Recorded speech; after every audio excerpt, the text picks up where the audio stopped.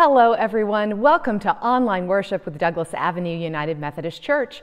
I'm Reverend Meredith Manning Brown, our lead pastor, and on behalf of everyone who's helping to lead worship today, we welcome you. We're so excited that you've chosen Douglas Avenue United Methodist Church for worship today.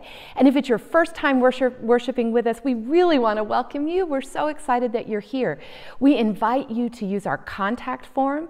The link to that is pinned in the comment section, and there's a QR code on your screen as well. Please use that so that we can get in contact with you, get you our e-newsletter, which has all of the information about ways to connect and be in service so we can come up alongside you in your life of faith. And there's also a place there for prayer requests that go straight to our pastors and prayer team. So I encourage everyone who's joining with us to use that contact form today. Now, when we join together for online worship, we always covenant together to participate and to be a blessing. That covenant to participation is about, well, participation. This isn't just a random video that you're watching today. This is worship. We're worshiping God. We're worshiping with one another in community. So we encourage you to turn off other devices and distractions, to really focus in on what we're doing, maybe light a candle if that helps you to focus. And then when it's time to pray, go ahead and pray. When it's time to stand up and sing, stand up and sing and just join in all the things that we're doing together in worship today. Now, our covenant to blessing is about being a blessing for everybody in the world, the way that we're in the comment section together, the way we may be gathered with other people as we're engaging in worship, and the way we're sending this out in the world, that all of it is a blessing to everyone today. Now, today is Memorial Day weekend. It's Ascension Sunday. We're going to be talking about some of those things later on in worship. And it has been a difficult week in the life of our country and world again this week, with the shootings in Uvalde, Texas, the shootings in Buffalo, New York. I know that people are feeling tired and powerless and scared. We've been spending time in prayer here at Douglas Avenue United Methodist Church and how we can be in action. You see our prayer candles that are lit behind me that we're continuing to use as a helpful way to focus our prayer and our energy, and we invite you to do that with us too. We're going to continue now in worship. Welcome. Good morning. This is Sue and Randy Burge, and we attend Douglas Avenue United Methodist Church. Please receive this call to worship. Our hearts are filled with Jesus' love. He teaches us so much. Yet we have so much to learn to prepare us for mission in this world. Christ is risen, even though we thought love and hope had died. God is here with us right now, lifting and healing our lives. Now let us rejoice and boldly proclaim our love for God. Hallelujah! Please join us in singing Praise to the Lord the Almighty.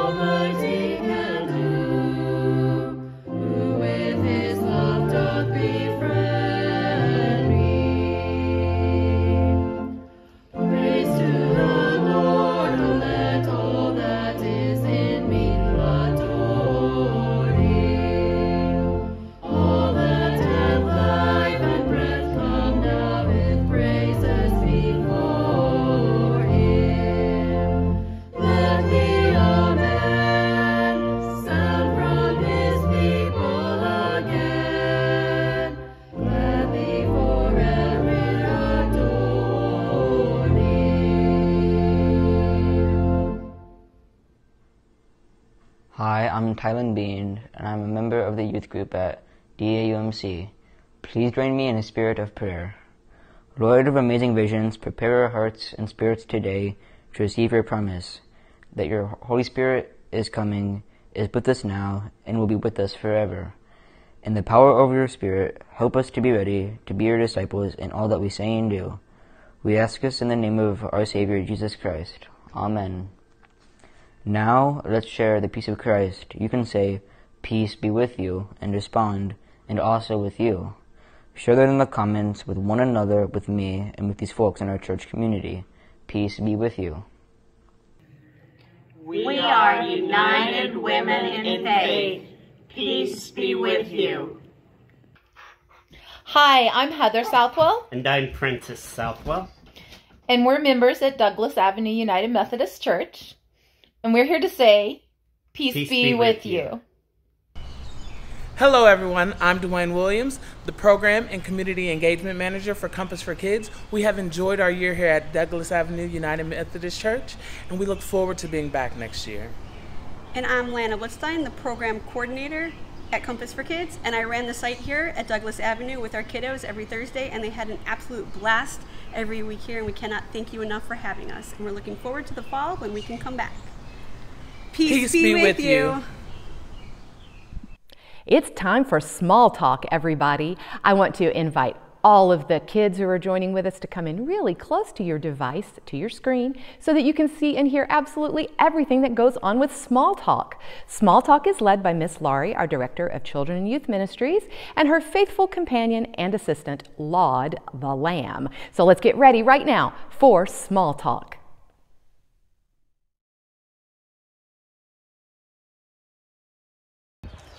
Good morning, everybody. It is Miss Laurie and Laud the Lamb, and it is Memorial Day weekend. So good morning and happy Memorial Day. That brings us to the question, what is Memorial Day? You don't know? We go through this every year, Laud. You always think it's about a barbecue. And remember, it's not about a barbecue. We usually do fun things on Memorial Day. Lots of pools open, and we barbecue, and lots of food and family. We have to stop and take a little minute and think about why we have this holiday. This holiday is actually about sacrifice. Sacrifice. Sometimes, if you're a kid, a sacrifice might be giving the last cupcake to your sibling. Yeah, that would be the nice thing to do, and you're making a sacrifice. You're not going to have the cupcake because you want somebody else to have it. But there's people in this world who make bigger sacrifices. And that brings us to this. This is the craft we're actually going to make in church today with our kiddos, but the red, white, and blue are military folks.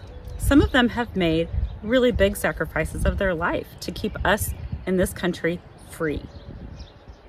So this is a day that we remember those people that have done that. But that is a sacrifice. That's a huge sacrifice. But that reminds me of something else, and I think something's missing from this, because there's an even bigger sacrifice that was made that we should remember this day. Give Laud just a second. He's going to finish. How's it going, Laud? He's got it. Just about got it. Give him just a second.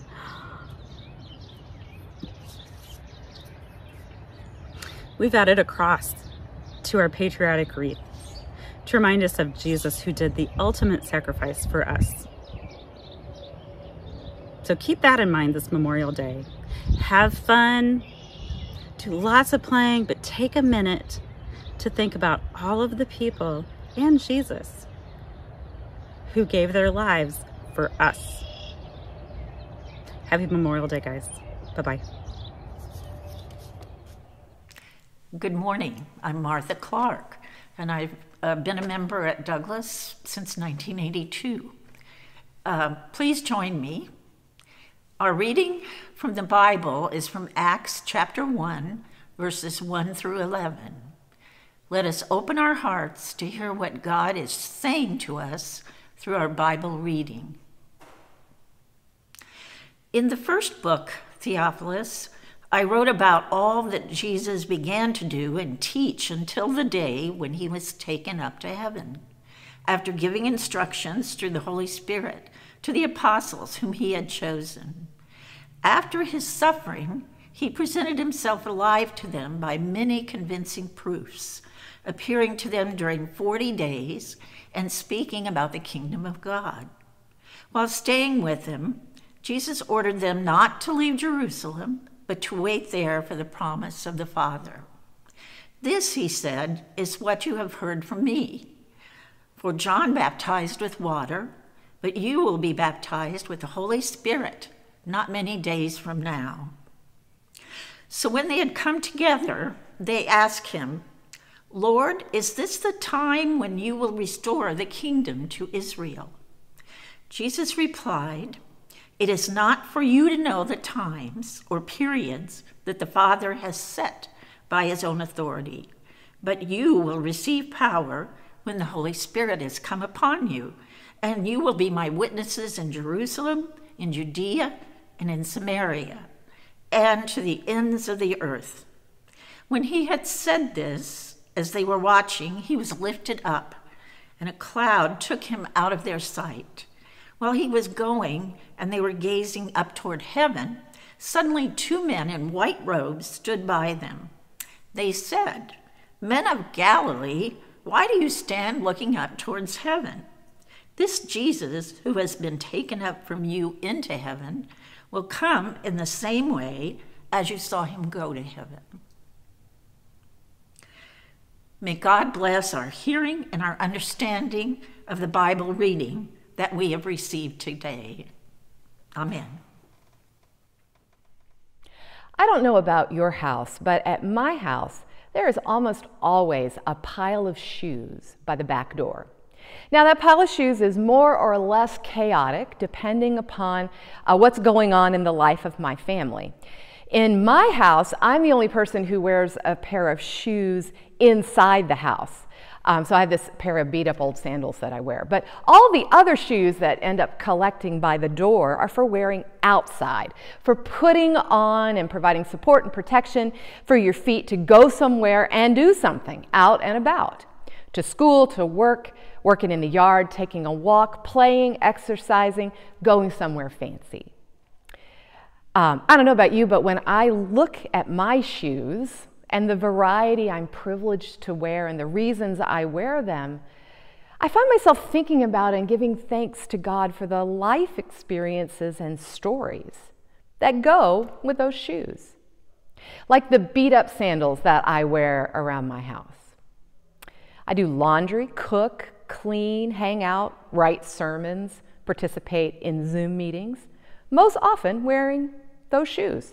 Not always those socks, but definitely those shoes. Or there's my walking shoes. Going to the grocery store, running around with my family, working in the yard, taking walks in Washington Park, all of the places I go and people I meet around town while wearing these shoes. I look at them and I think about all of those everyday things and interactions and all of the moments of and opportunities to share love and welcome, help and encouragement in my walking shoes. Or my favorite sandals. They have excellent arch support and my feet stay cool as a cucumber. I look at these and I remembered just recently the miles walked through the city of Santa Fe in these sandals that I did with my family last summer. How I was stunned by the beauty of the artwork, of the surroundings, of the Native American culture that is the heartbeat of that city, and the amazing creative variety of ways people express God's presence in their lives and in the world around them. And then these are my everyday work shoes. And yes, for the shoe lovers among us, I know that almost all of my shoes are black. I seem to have trended very practical for the last several years. I know. In any case, these, my everyday work shoes, have held and supported my feet as I have preached hundreds of sermons, have walked miles of hospital corridors, trudged through grass and mud of countless cemeteries, run and played with children. Earlier this week, I stood in these shoes in this space that I'm in right now and led prayers of lament and action in the wake of the horrific school shooting in Uvalde, Texas. I played with our Club Compass kids at their summer kickoff party. I joined in a gathering of other leaders in Springfield about ways to educate and have meaningful conversation and work together against systemic racism. Earlier this spring, as I had on my work shoes and I was holding the hand of a woman as she died, I remember looking down at my feet and these work shoes, my feet in my work shoes. And as I saw that, those shoes that I wear doing so much of what I do, I was moved to a prayer of thanksgiving to God for the honor and privilege of being a part of people's lives in some of the hardest, most joyful, most sorrowful, most holy of moments, when the closeness of God is all-encompassing and more real than words can convey. Funny to think that if my shoes could talk, they might have some amazing testimony to the grace, love, and power of God in lives and situations that I may not even be catching on to. The truth is, as funny as it sounds, my feet in my shoes can help me remember these stories and tell these stories too.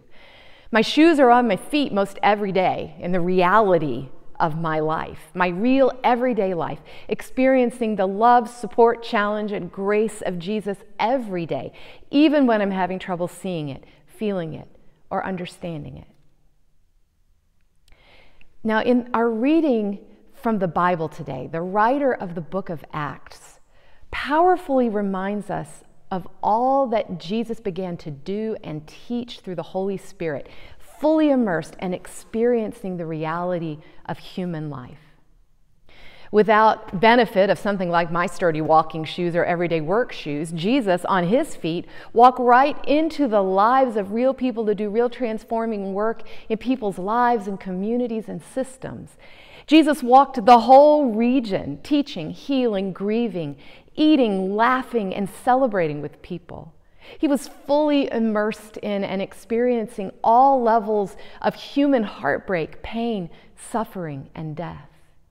And after he conquered death with resurrection life, we read in Acts that Jesus presented himself alive to them, his disciples, by many convincing proofs, appearing to them during 40 days and speaking about the kingdom of God. A writer of Acts makes sure that we remember that the life, death, and resurrection of Jesus is steeped in the depths of human experience, on human feet, in real life. Our writer also recounts how, after his resurrection, Jesus told the disciples to stay in Jerusalem, the site of so much celebration, learning, healing, justice-making, and teaching, as well as betrayal, suffering, and death. And that they were to expect what God had promised, the coming of the Holy Spirit. At this point in the story, it's becoming clear that Jesus' time on earth with them is coming to an end, but also that their work, getting on their feet and getting going, may just now really be ramping up.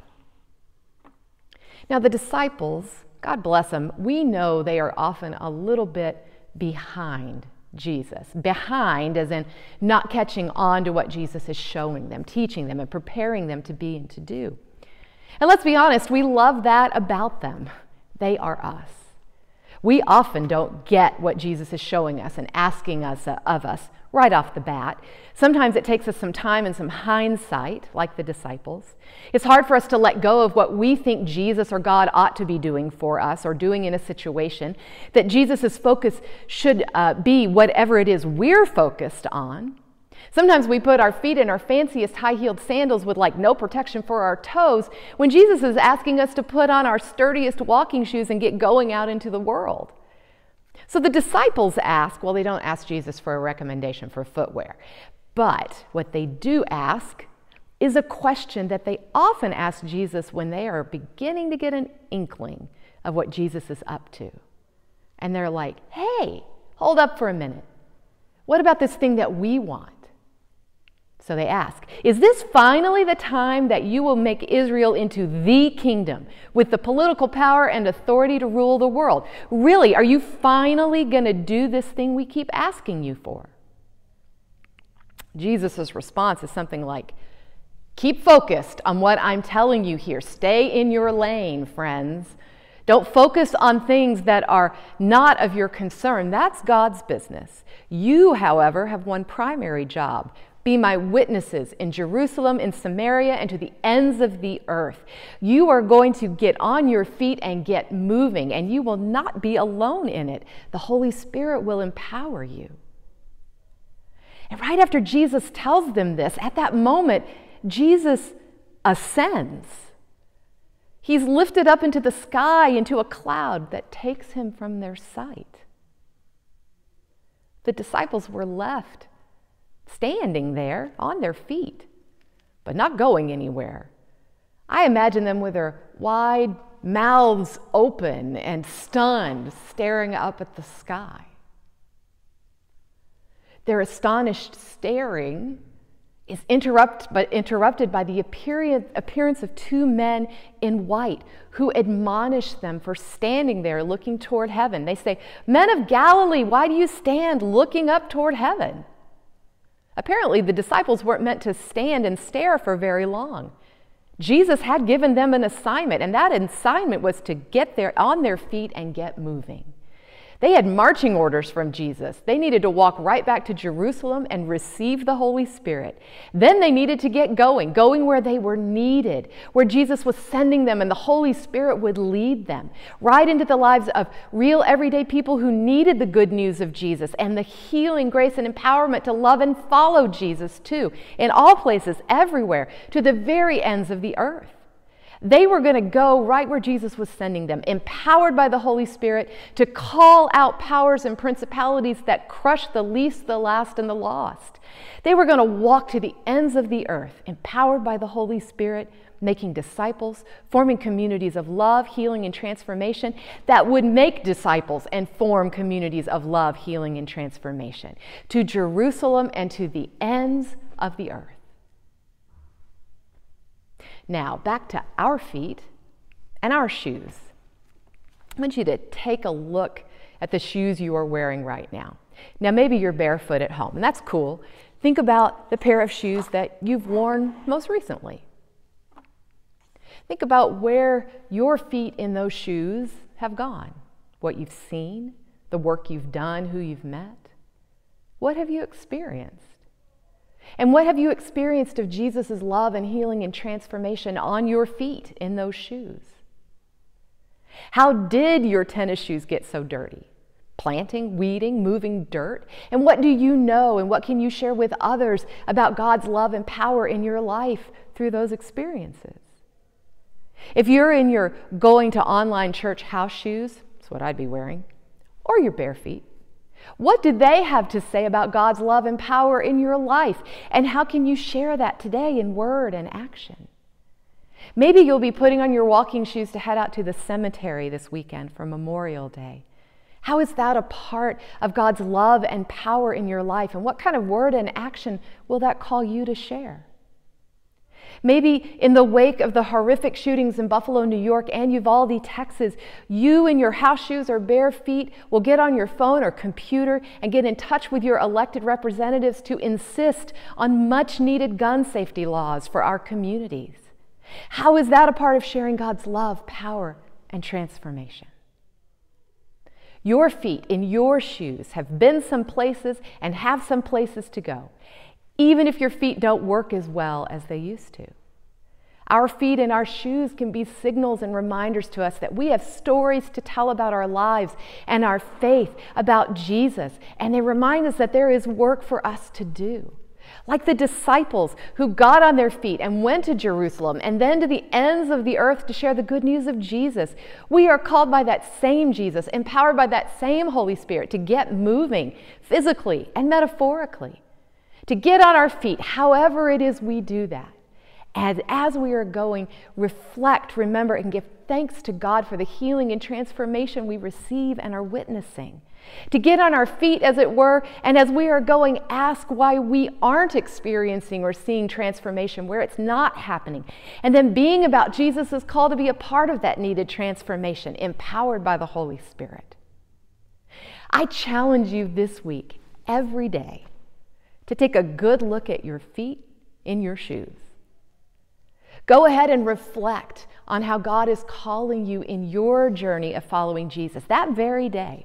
Say a prayer, call up some Holy Spirit power, and then you and your feet in your shoes, get going for Jesus, for love, for hope, for transformation, for good news to the ends of the earth. Amen. Please join us in singing I Will Rise.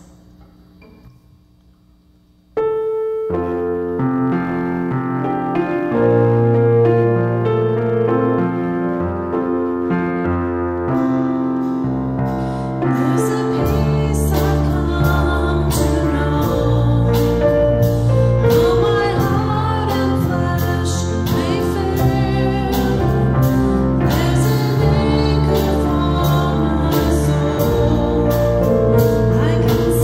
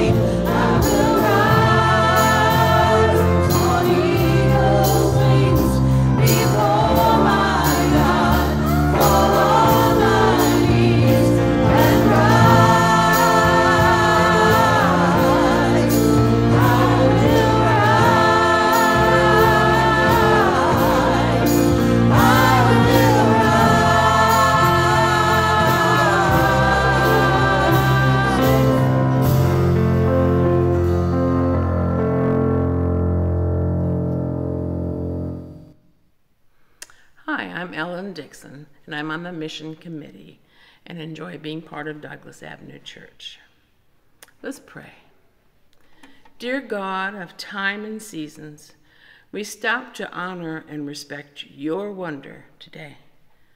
It's the 5th Sunday of the month, and it allows me the privilege to pause and see that no matter how we try and organize the calendar or tell time or even our days, you are truly in charge. We even have a leap year to try and even things out. You, however, are always on time, even though often we can doubt it. I have down here, laugh out loud, Father. We just watched how you made sure that you died at the Passover time. Jesus, we present our day and our minutes to you right now.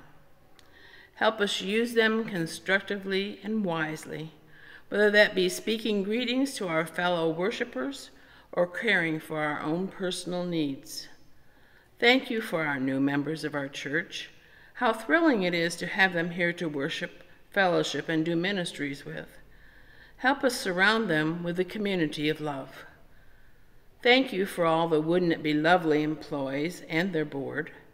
We ask this morning that you touch all the employees from day one until now, and those you are preparing for employment in the future, and our love in the future.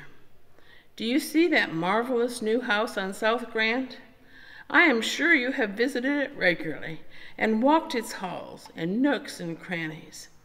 Continue to fill this place, we beseech. Yeah, even plead for this. O God of children, this is the end of the school year for Compass Kids. Thank you for this year. Hold all the planning for the summer camp in your hand and your heart. I know it is already there with you, but thank you. On this Memorial Day weekend, we stop to treasure those who gave in the battles of the wars. Many gave in so many manners, and many continue to do so. Shepherd God, we pause this morning to remember those deceased just recently who lost their lives at a grocery store in Buffalo, New York, an elementary school in Texas, and a church in California. Our hearts are in pain. Let us take a moment in silent prayer to remember their precious lives.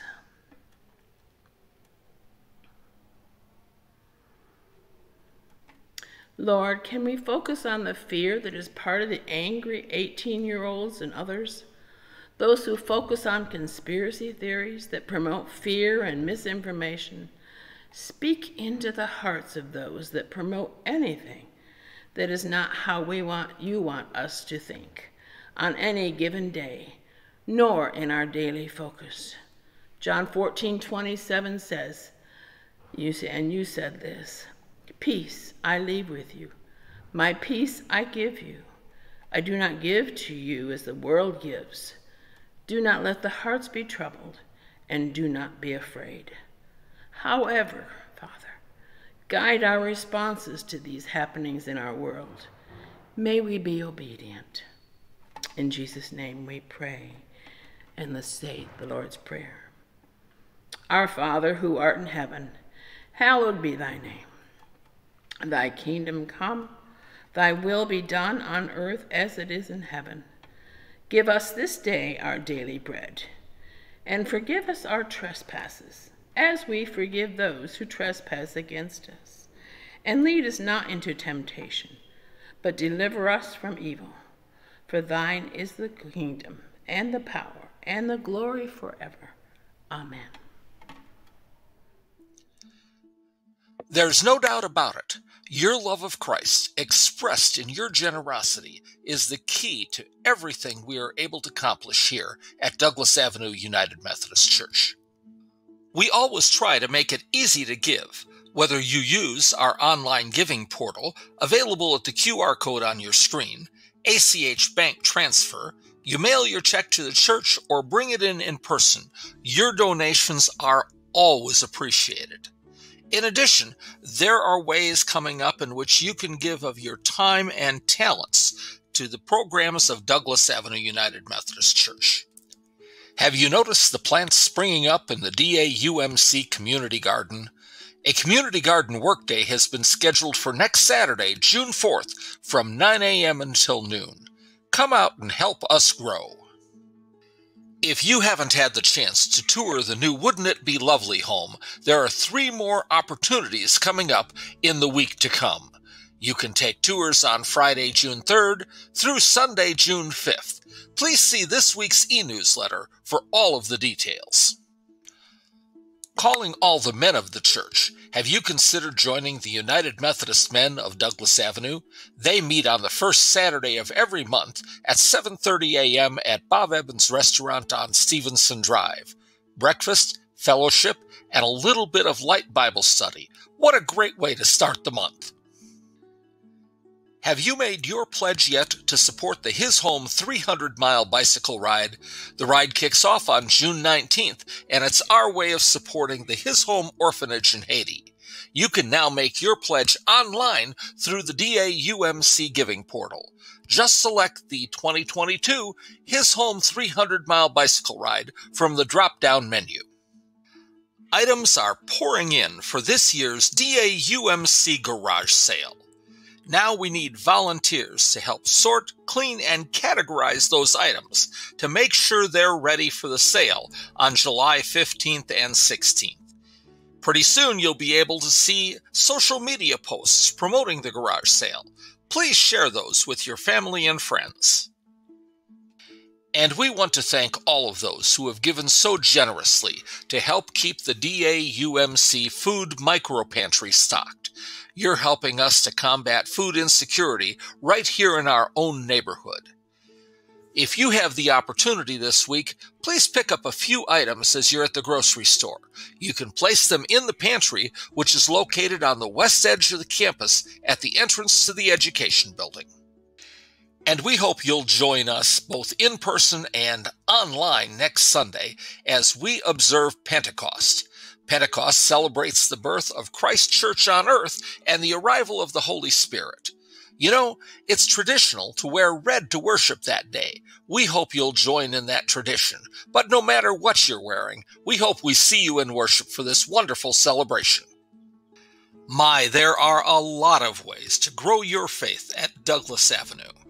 The best way to keep up with everything is to make sure you're signed up for our e-newsletter and our printed mail newsletter.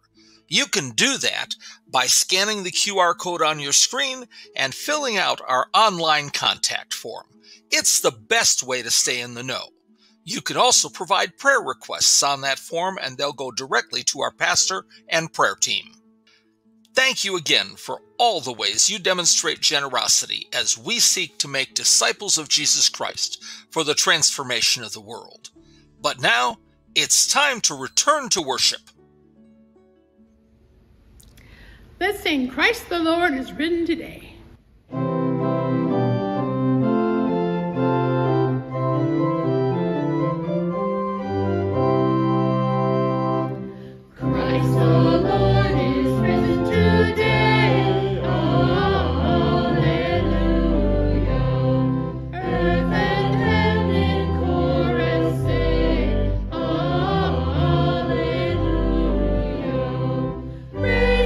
Joys and triumph.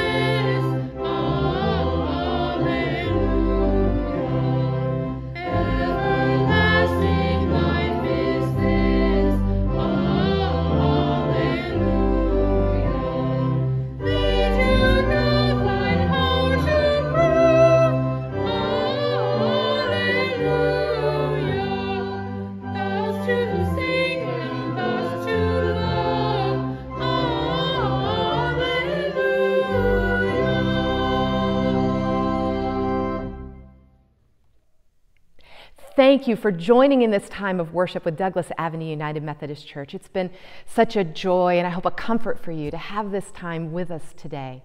I pray that it's been uplifting and meaningful and empowering for you, that you will continue to join with us for online worship or join with us for worship in the sanctuary on Sunday mornings at 8:15 and 10:30.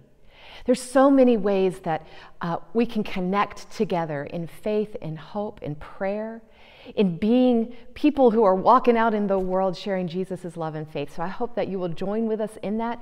Use the contact form so that we can get in touch with you, get that information to you, and be a part of your growth and life of faith. And as you walk out into this day, go knowing that the God of love is right there with you, that Jesus, who walked this earth, who knows us, who knows our realities, our frailties, our sufferings, our joys, walks right along with us, and that the Holy Spirit is empowering you, just like the disciples, to be about that transforming love, remembering and telling everywhere your feet may go this week. Go in peace to love and serve your God. Amen.